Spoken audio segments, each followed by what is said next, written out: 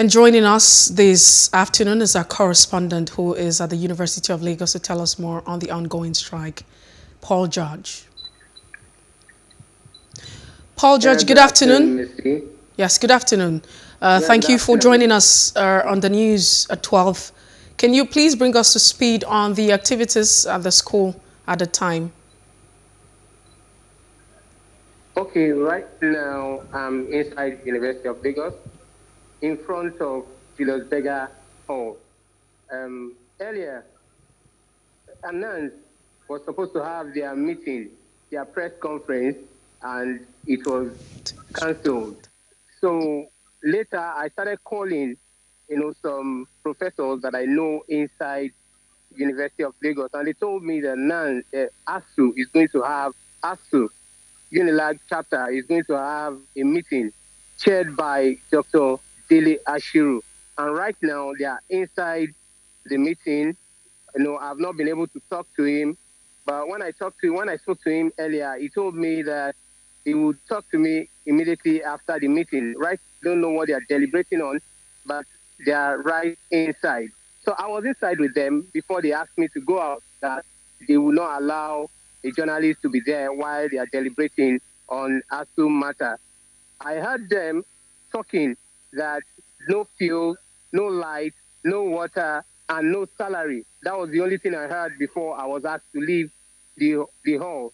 And when I got here, I started talking to some students because I saw some students moving around, and they said that all their classes are under lock and key, and no lecture is going on. In fact, they are really lamenting that government should do something, that they should do the needful and allow them go back to classes. So, So apart from that, what are the students still saying? Are they still having lectures? What's really going on with the students at the time? No lecture for now.